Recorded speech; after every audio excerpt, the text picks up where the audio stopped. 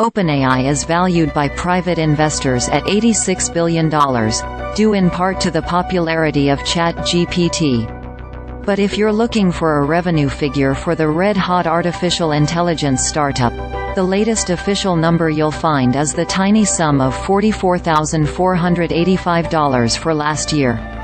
That's from the nonprofit parent's 990 filing with the Internal Revenue Service, a form that has to be filled out by organizations wishing to maintain their tax-exempt status.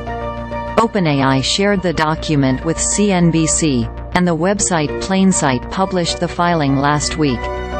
Federal standards don't require audited financial statements from nonprofits. In its home state of California, OpenAI was able to avoid submitting audited financials for 2022 because the foundation's stated revenue was below the $2 million reporting threshold. The last time OpenAI filed with the state was 2017, when revenue was $33.2 million, or more than 700 times what the foundation reported for 2022. For all its talk of openness, OpenAI's financials remain a black box. Created as a nonprofit in 2015, OpenAI launched a so-called capped profit entity in 2019, enabling it to raise billions of dollars in outside funding and attain attributes of a tech startup, such as the ability to hand out equity to employees.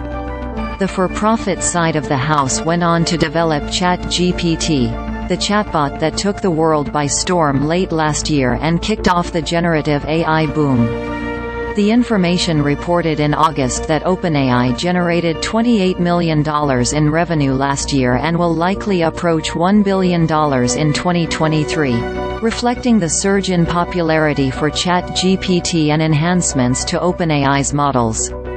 OpenAI's latest IRS filing adds to the confusion that surfaced last month, when the nonprofit's board, which oversees the entire entity, abruptly fired CEO Sam Altman, explaining in a blog post that it no longer has confidence in Altman's ability to lead, and that we believe new leadership is necessary as we move forward.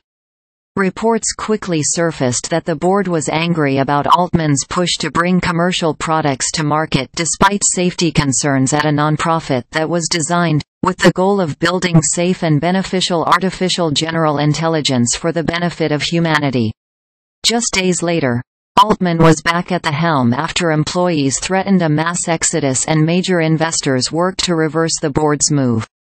Altman said on X, formerly known as Twitter, that there were real misunderstandings between me and members of the board.